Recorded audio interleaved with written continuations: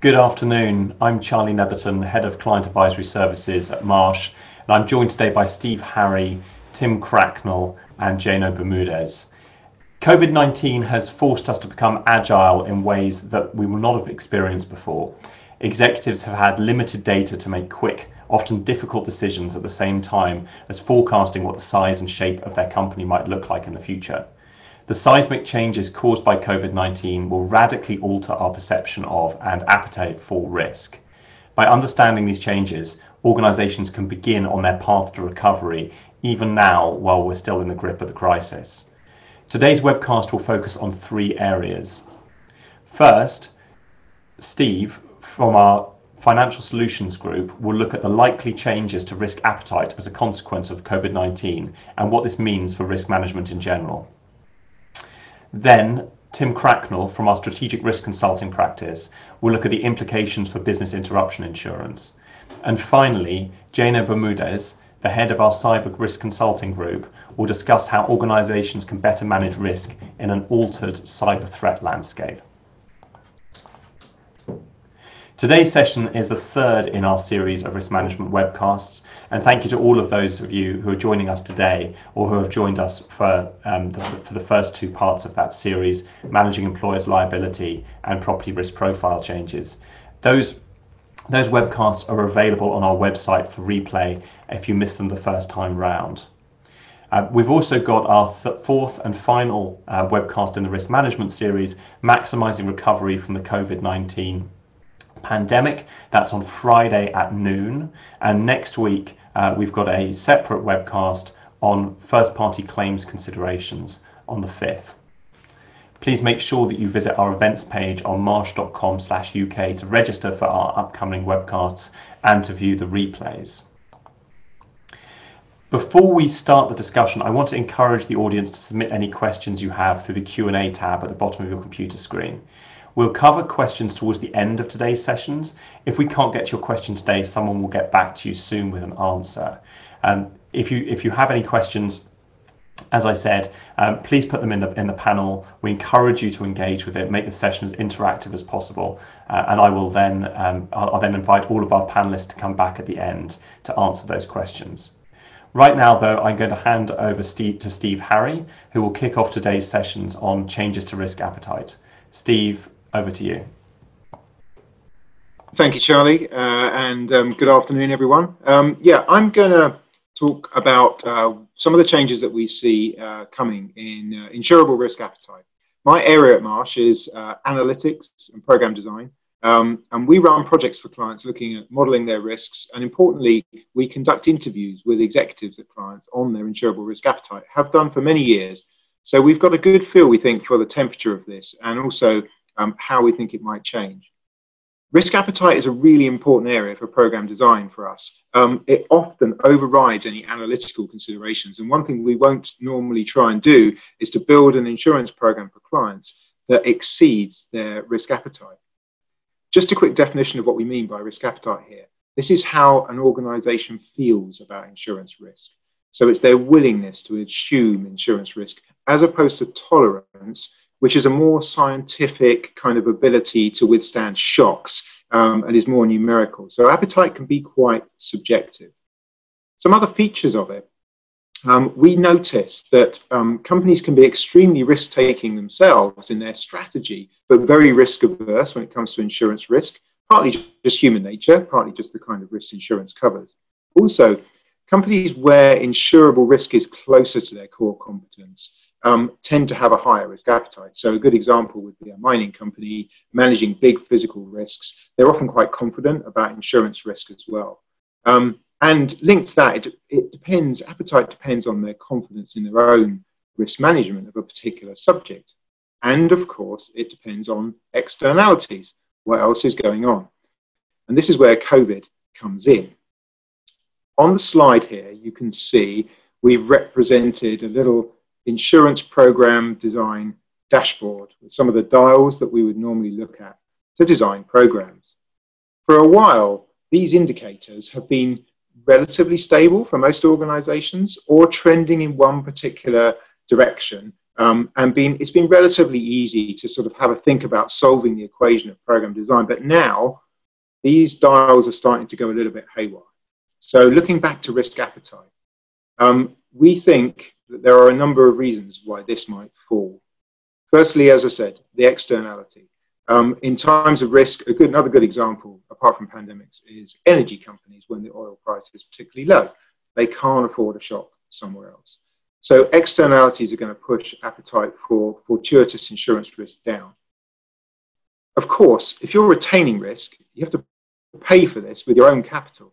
That's been cheap and abundant for a lot of people for a long time. Maybe not so much now. The cost of own capital is very likely to increase. And on the time horizon point, if you're taking on a big risk, your risk appetite and your insurance program, it's sometimes easier to take that risk if you know you've got a bit of time to smooth out the potential volatility of taking increased exposure. Many companies now are looking at a short-term time horizon, need for cash, need for liquidity. So that luxury is lost to them.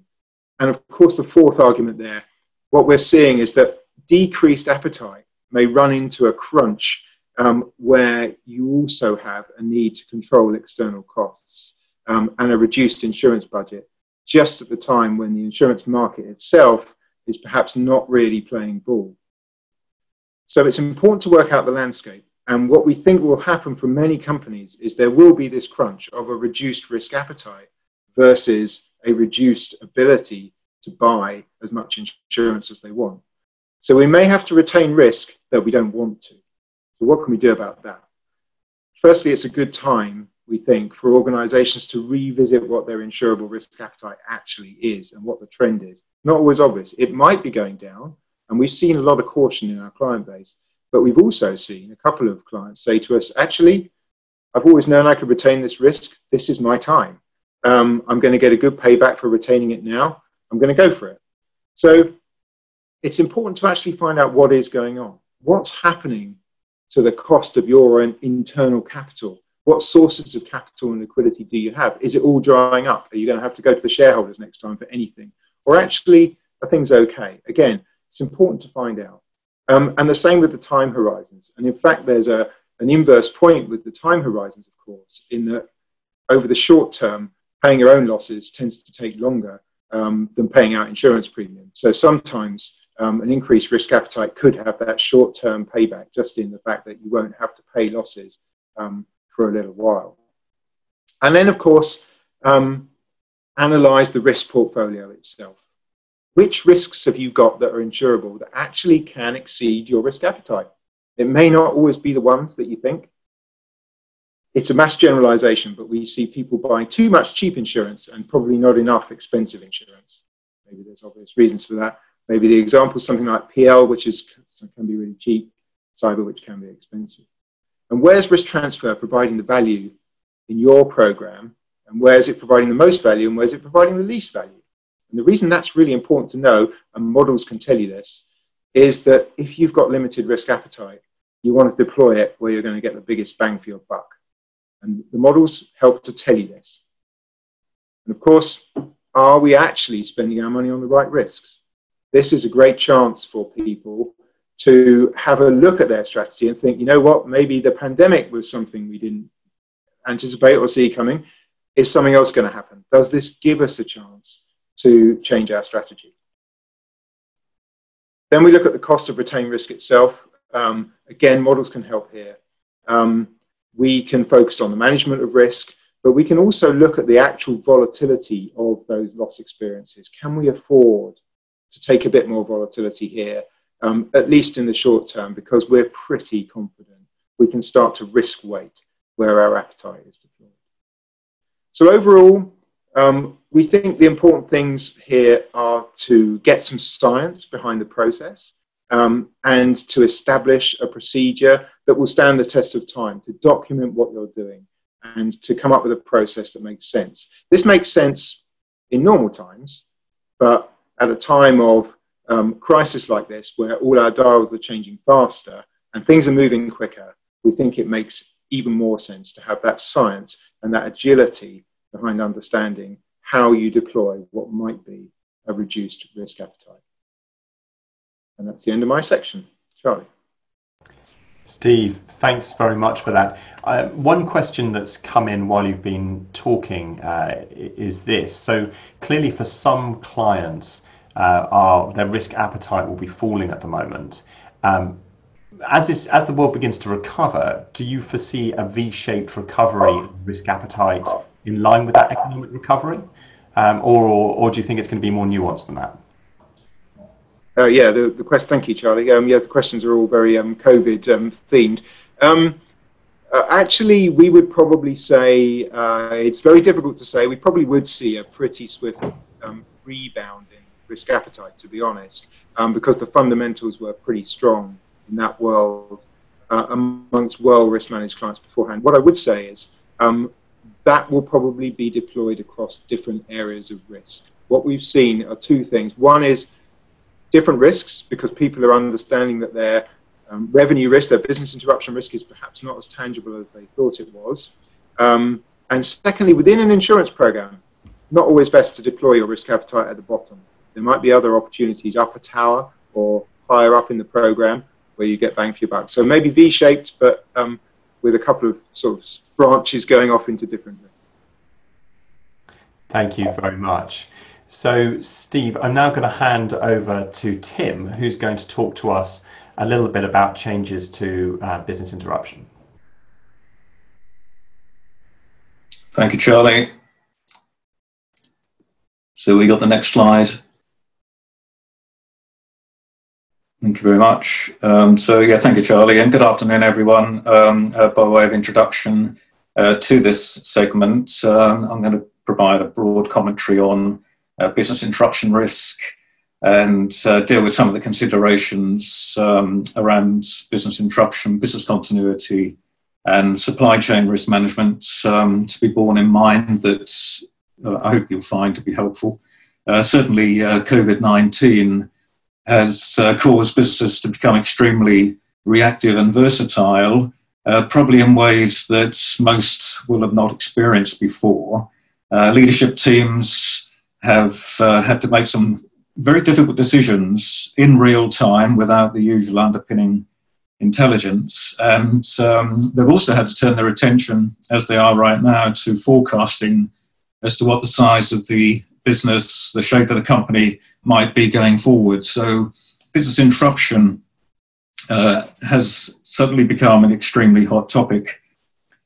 So I have 4 areas just to cover off today, and then 3 ideas as takeaways. And as I discuss each of these areas, you'll see that I'm just raising a whole load of questions, and different businesses will have different reactions to these questions. And I'd leave you just to fill in your own minds your answers to these as I raise them. So firstly, you'll see that I've got the comment on the slide that multinational companies are realigning targets on profit, cash and delivery. Some are suspending dividends. This may resonate with some of you. And I've thrown up there some questions around refinancing, restructuring, changes to operational model. Maybe there's an altered risk landscape. So let's just explore those briefly in these 4 panels, working left to right. And in terms of the business model, clearly there'll be a question as to whether business activities have changed in the business. And some organizations, as we've heard, have brought on new products to deal with some of the COVID issues. We've heard stories of PPE, mechanical ventilators, hand sanitizer production, and these all change the risk profile. So bringing new risks to the organization, it's important to know whether they're understood, whether they're being reviewed, and whether they're being monitored. Question arises in terms of business activities, whether there's been any material changes to the structure of the business. It could be that you've been forced to close some sites, maybe on a permanent basis.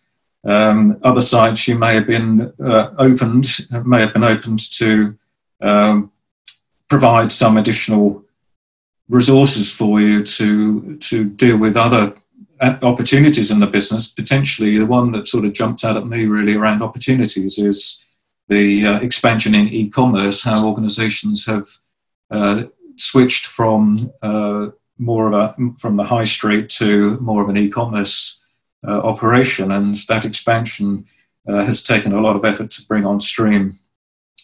It might be also interesting to note if organisations actually, with a slowdown, have had key stocks flowing into their warehouses that would actually aid the restarting process, which will soon come up next few weeks.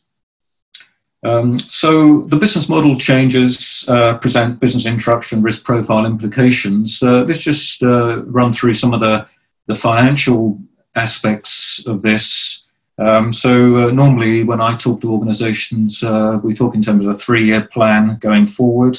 And the question now would be, of course, whether that's changed in line with anticipated trading conditions. One company I recently talked to was talking about a 20% reduction in revenue for this year. So maybe there'll be a dip in 2020. The question then is, what does your crystal ball say in terms of the 2021, 2022? Are they going to be resurgent years? Is there pent-up demand? Or are you going to flatten out? There'll be questions actually around pricing going forward, I think, and that'll be an interesting discussion point as that develops. From a trend perspective, clearly 2020 may, for some businesses, look very different to 2019, but it'll be interesting also to understand how that trend might look in the future, whether there is a trajectory that was previously laid out that can be followed, or whether that may flatten out a bit. Seasonality, I think, is quite a pertinent point, actually. We see this in the business interruption risk. Some organisations have very seasonal swings, and be interesting to understand if businesses discover actually that these are taking a different shape for you, whether things get moved, or as we see in some businesses, particularly in like the sports sector, the conference sector, travel industry, that some seasons are completely obliterated and completely changes the profile. From a gross profit point of view, this is sort of an underlying point in any business interruption insurance program, and typically we're taking the revenue and deducting variable costs in this. But I do wonder, actually, with the experience of COVID-19, whether certain costs have actually moved from being fixed in the business to a much more variable basis. So that'll actually have an impact on your BI values. So definitely bring them down. Interdependency, briefly just sort of mention that a concern clearly will relate to vertically integrated companies where there's a progression of production from one site to another and to produce the final products. And any impact in any part of that organisation can have a knock-on effect to the group as a whole. So the question of whether that risk has changed at all. Just talking about customer base, clearly if any of your customers have become insolvent or have disappeared, then that has an impact on the operation. And clearly you'll be looking for replacement customers, see if you can bring them on stream. That'll be a material impact on the operation. Contractually, I suggest that COVID-19 has actually forced us to, many organisations, to dust off contracts, just actually see what the detail is in them. And there may well be changes to the contractual position. From a competitor landscape, this is an interesting one, particularly if any of your competitors are reacting sort of differently to how you are. Some may be struggling, some may become insolvent themselves or become in financial straits. So there may actually be an opportunity around competitors, whether mergers and acquisitions opportunities might arise. So those financial aspects all have business interruption risk profile implications. Let's just briefly look at some of the operational aspects. Clearly, if there have been changes to the operation, they need to be sort of flagged up, particularly with insurers, especially where the e-commerce may have particularly picked up, or if you're having brought in new equipment, maybe to deal with the COVID-19 production issues. It may be there are some regulatory obligations around there. If there are location changes, one of the areas I'm particularly interested in actually is business continuity here. To what degree you're actually already in business continuity mode, and what modifications you might have made to your business continuity program. From a personnel requirement and availability point of view, clearly social distancing is going to have implications on how many staff can be at work, and that may have productivity implications. There could be staff illness issues that just give you a question of availability. Strategic plans and investment projects are often in the company's mind going forward, but the question now will be whether these will be delayed or modified.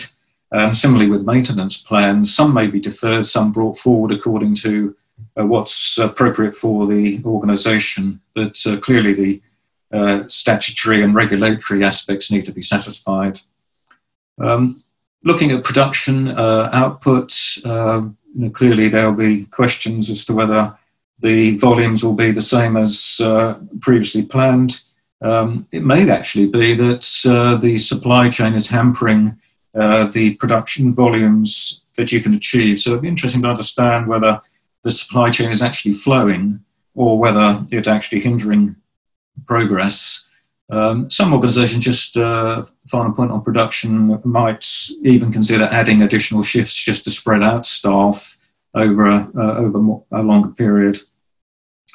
Last point on operational risk around the supply base. There could well have been findings of shortages, weaknesses in the supply chain. So there's been an interesting question as to whether you've been forced to use alternative suppliers, whether any supply chain risk management mapping study you may have conducted in the past, whether that's been valuable to you or you feel you need to make a start actually on something of that nature.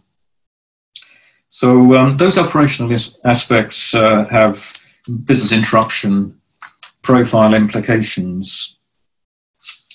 If we just quickly then run through the business interruption insurance coverage adjustments, clearly the business description may need to be changed if you are conducting any additional activities that aren't currently declared to your insurers.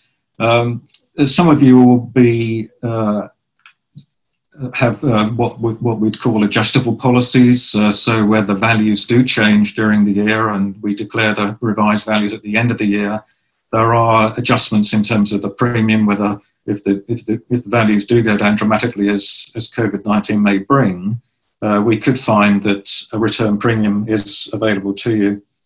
The sum insured similarly may come down according to the gross profit values, so there could be some changes required there, and that may actually have an implication on the policy limit for those organisations that buy first loss policies. Just revisiting the business interruption estimated maximum loss may then drive a change to the policy limit for your business interruption insurance. I'll put indemnity periods on the slide. One questions whether these do need to move. There was an initial suggestion that COVID-19 may prevent contractors being able to get on site and carry out work, and so that may extend the time it will take to conduct repairs. Intergroup dependency. Some policies actually have an inner limit, and I question whether that has, if that's adequate. It's worth looking at that.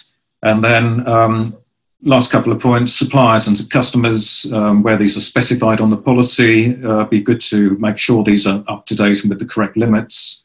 And inevitably, a whole range of extensions can be considered also in that analysis. So that gives you a bit of an outline on how I see the business interruption risk profile altering under COVID-19. I've just thrown down 3 ideas to take away. I think it's good for any organisation, if you're not already doing it, to carry a diary of activity over the weeks that the impact has been felt. And just look at your journey, and maybe these points on the slide will help you structure that. For insurers, for Marsh, be good for us to receive some headline business interruption risk profile information just to identify the changes so that those can be flagged with insurers. And last point is just to say that you'll see in that last column there about business interruption insurance coverage adjustments, there may be some things there that need to be changed, and it's worth dusting that off, I think, and making sure that that fits the business in a tailored fashion going forward. So this concludes the segment on business interruption risk profile aspects. I hope it's been of some use and it's spurred some thoughts for action. Thanks very much, Tim. A number of questions have come in while you've been talking on business interruption. I'll just take one of them now, though, which is how well have crisis management responses and business continuity plans actually responded to the COVID-19 crisis? Well, that's a very good question. I would simply say that in working in business continuity planning projects, that most of the preparations that organisations consider would not necessarily have taken into account the type of event that COVID-19 has brought to us. Its slow onset, its prolonged nature has been a major challenge, I think, to a lot of crisis management teams. Just keeping the communications flowing to key stakeholders with no clear end date has been a significant challenge, and maintaining morale and impetus is a challenge for the crisis management response. From a business continuity point of view, I would simply say that we typically look at a range of short and partial interruptions in businesses, and we also look at major damage events with long-term implications. But often we think in the context of what are the alternative operations that we can utilise, what can we bring on stream.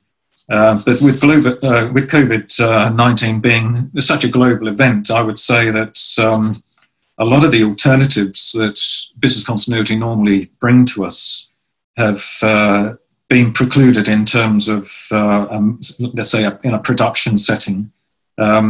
Whereas, of course, working from home as we are today, technology has proved to be very robust in many settings for office work or for certain services and the activities they take. So I think that the business continuity response has been somewhat more challenging, particularly from a manufacturing point of view.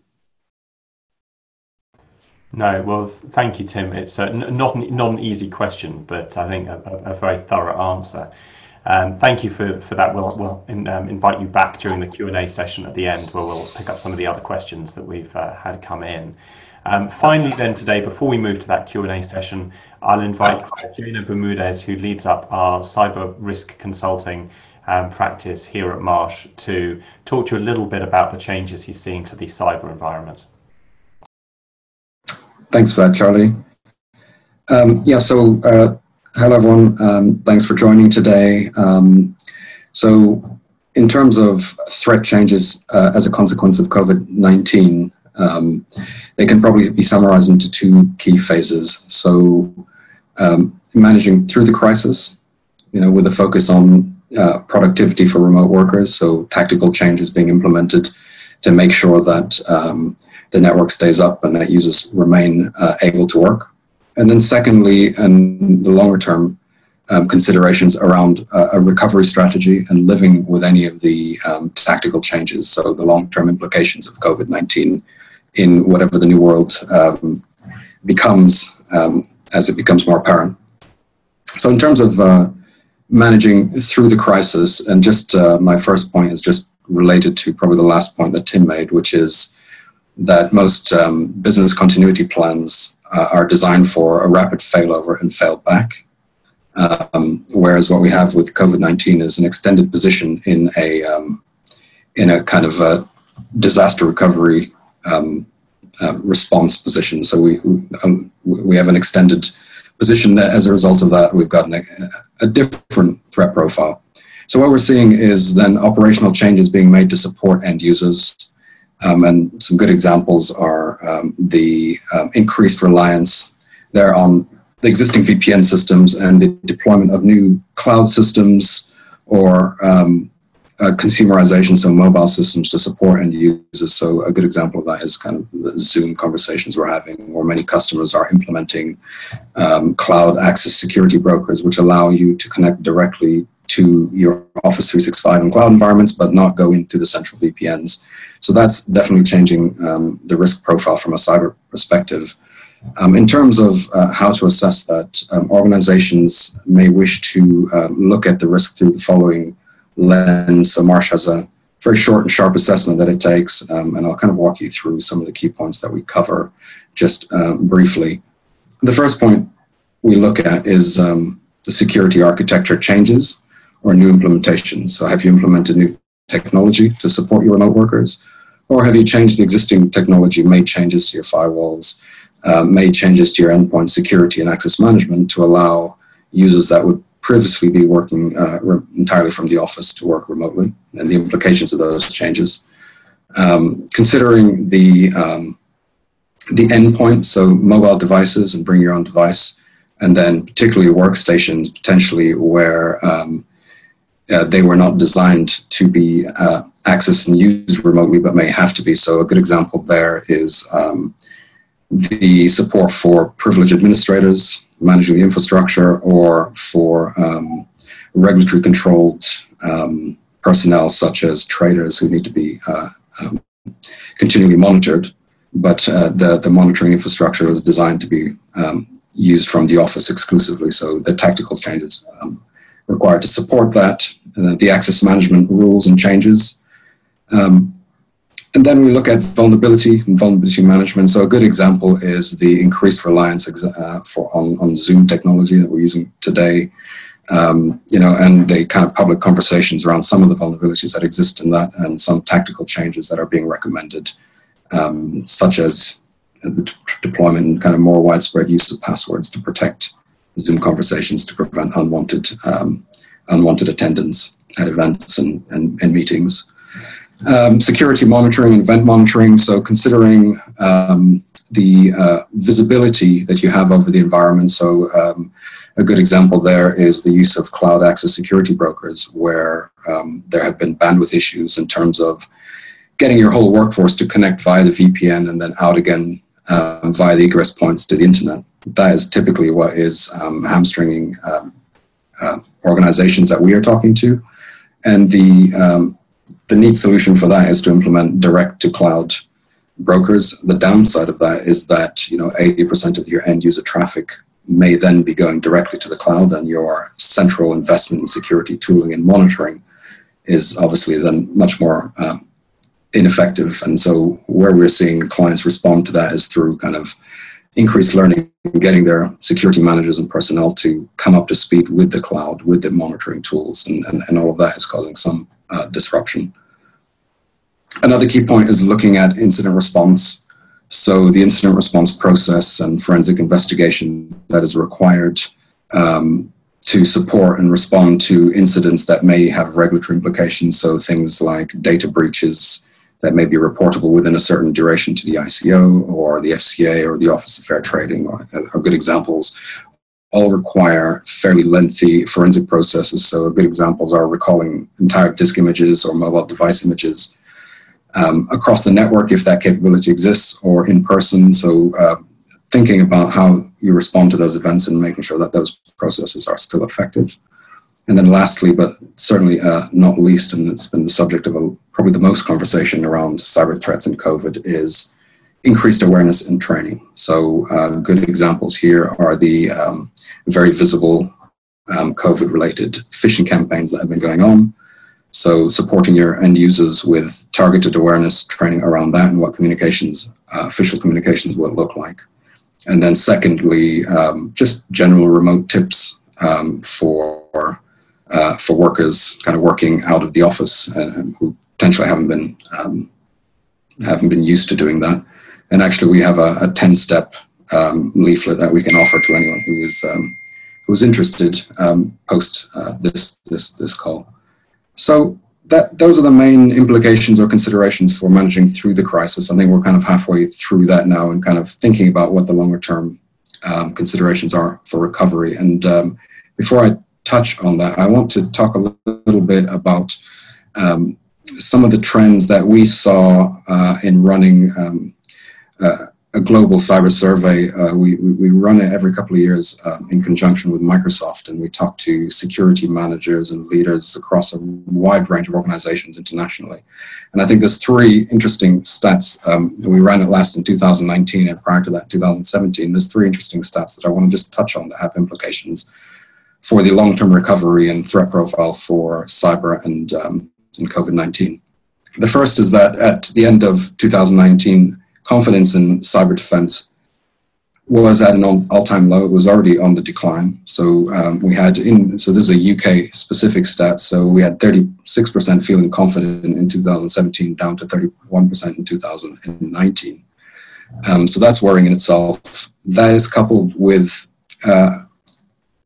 a continued trend to embrace new technology. So despite the decreased confidence in the ability to defend organizations are still embracing new technology.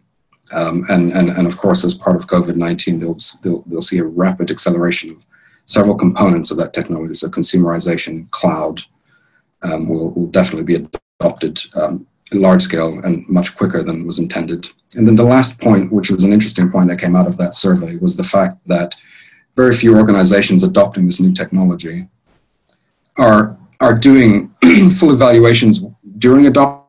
So that was already pretty low. It was about 70%, but we'd expect most organizations to want to evaluate the risk. Then secondly, it drops down to about 30 to 50%, depending on organizational profile of organizations that reevaluate the risk once the tooling has gone live.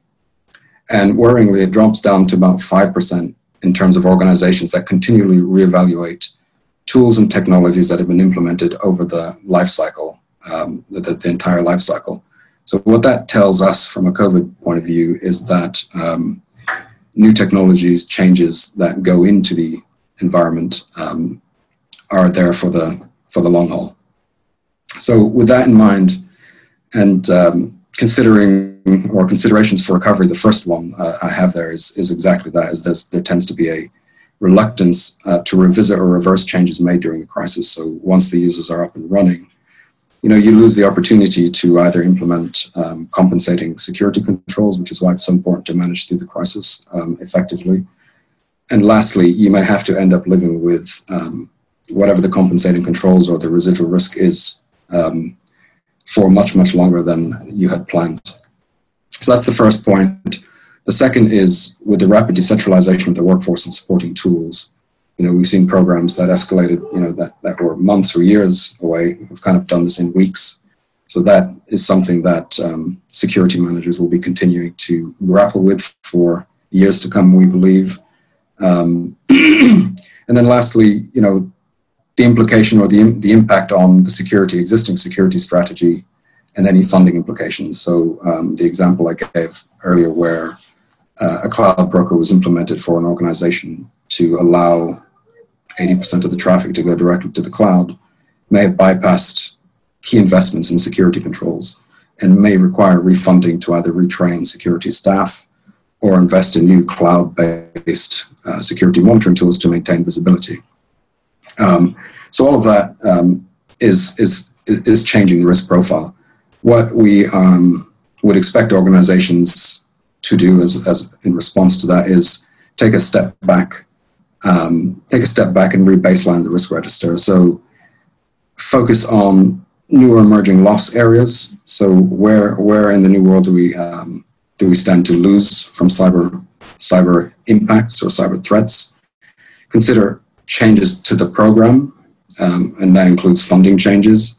And then as a last point, to consider risk transfer or cyber insurance arrangements and consider any changes, whether it is reliance on existing policies, non-cyber policies for cyber cover. So there's an extended, there's a change in that in any case in terms of this silent cyber. And then secondly, looking at where and how much cover you have for your cyber specific cover.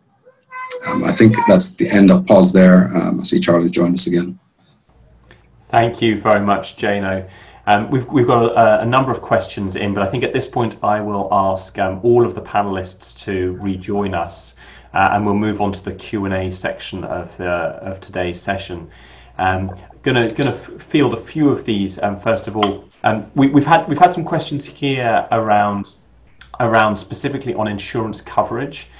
Those are better directed to your Marsh representative, the insurance representative who you work with on a regular basis. I'm not going to pose those to this panel, who are in the most part a risk management a set of risk management experts, and I'll but if there's anything that does directly talk to particularly on the BI or the cyber response, I'm happy to pick those questions up. So a couple of questions around BI I think have come in here. First of all, there's two here really related. Can social distancing measures be used in a model of the impact on production post-COVID lockdown? And at the same time, how do we need to treat the declaration of home working and furloughed individuals in that BI submission? Tim, that's a question for you. A nice question, thank you. So I think that certainly the focus going forward is sort of planning that return to work, business restoration plan development, and restoring value chains within business to maximum effect.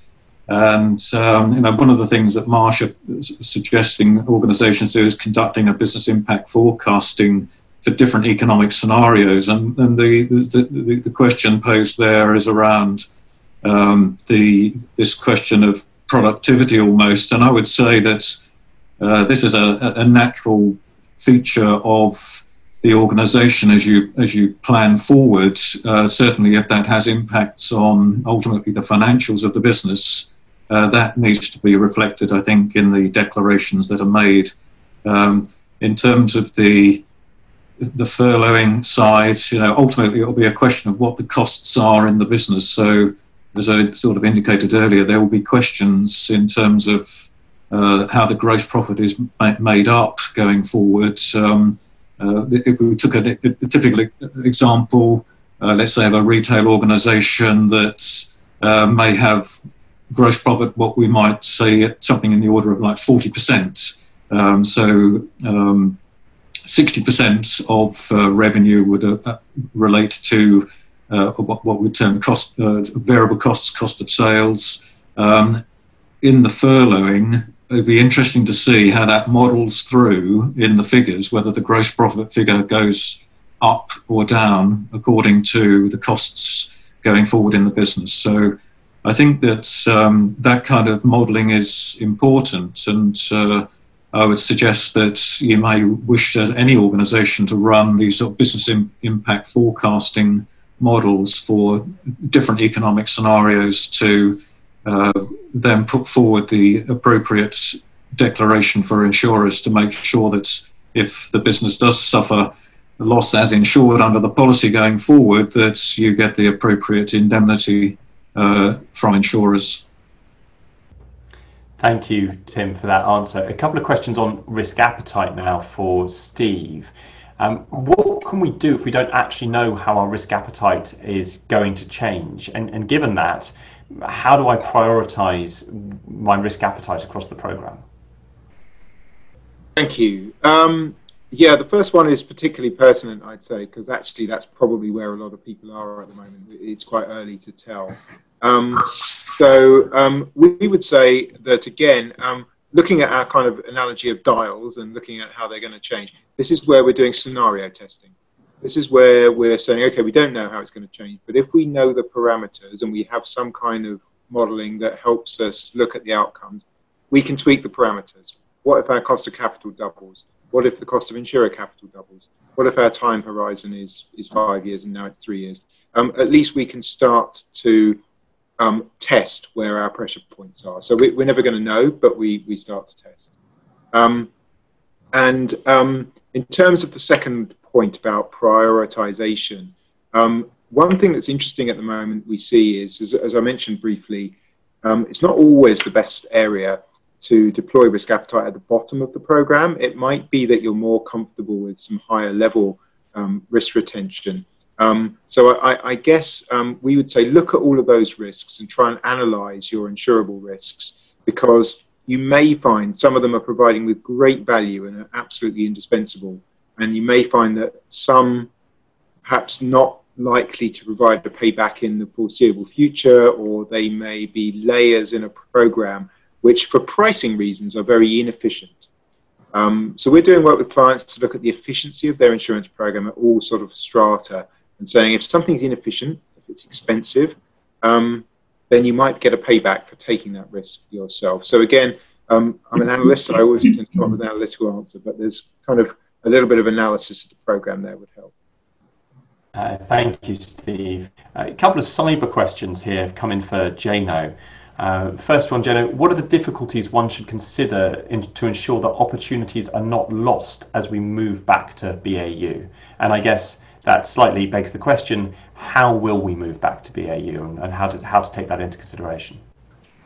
So thanks for that, Charlie. So first of all, the big question that remains is what is the new BAU? So, that's one of the worries that we're grappling with. So there may be no aggressive move back into the traditional or the old model. One of the things that we commonly see in large cyber crisis, when you lose whole swaths of the infrastructure, is that when organizations rebuild, they choose to rebuild it optimally. So they choose to rebuild the 2.0 version of their environments. And so there are some pros and cons to that in terms of, first of all, there are some opportunities to improve the infrastructure. But secondly, usually once that touch has happened in terms of the changes that have been made, that is the point at which cyber teams have the most influence. So until the next change comes around, they'll have to live with that change, which is why we're urging customers to focus on the recovery,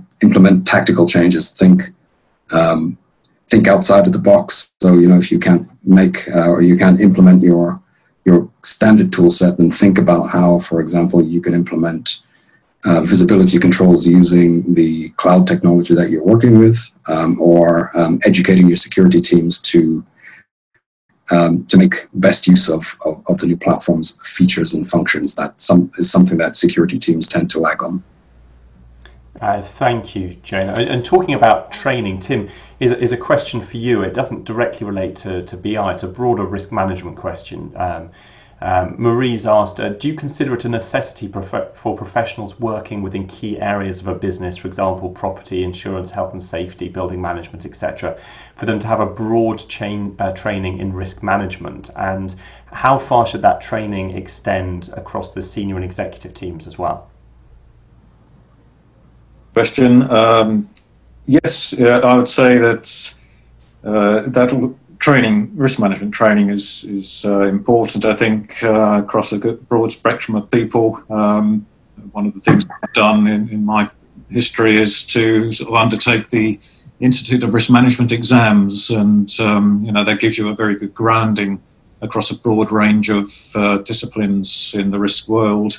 I think that risk management clearly is a sort of a key component of any executive role. They need to certainly manage crises within an organization and be able to deal with some of the risk issues that are reported through to board level. So I think they need to have a good understanding and take a responsibility. But in terms of the detailed understanding of individual facets of risk management, I would say that that sort of deeper knowledge would actually sit better with the subject matter experts within the business. So naturally, if you took health and safety, environmental issues, for example, you would expect them to have very detailed understanding and education in that particular area.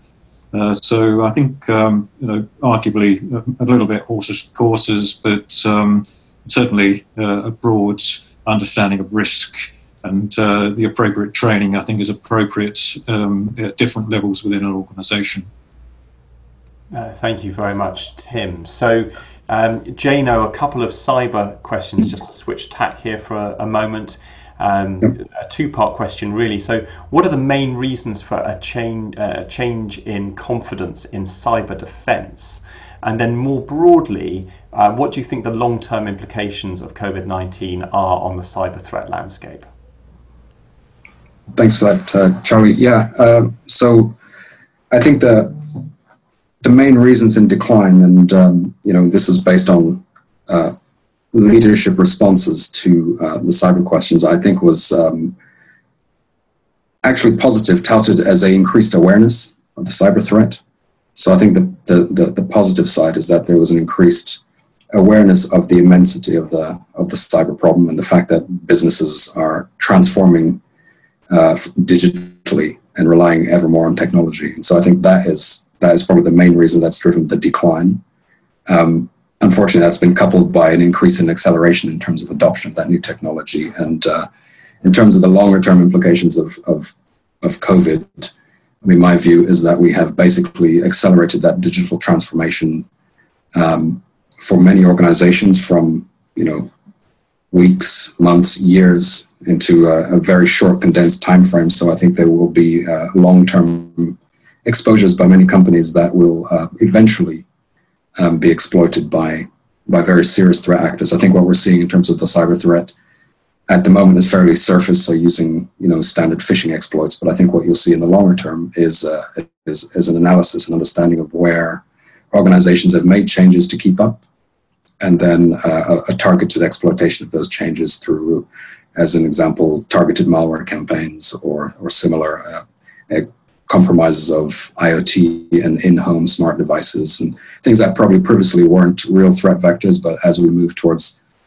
this new way of working will become increasingly kind of more prevalent. Jano, thank you very much. That's all the time that we've got today. I'd like to thank Steve, Tim, Jano for participating in today's session, and also thank you to all of you for joining us.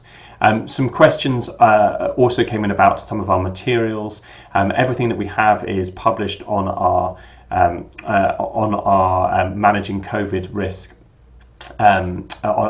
portal on our website, so please travel there. You can also see a replay of today's webcast and sign up to any of our future webcasts as well. Specifically, I think the 10-page leaflet that Jano referred to, and also our results from the Marsh Microsoft Cyber Risk Survey, all available on our website. If you want to join us for any of our future webinars, please sign up on our events page on marsh.com/UK to register for those webcasts, and again to see all of those webcast replays. Thank you again for joining us today, and stay safe. Thank you.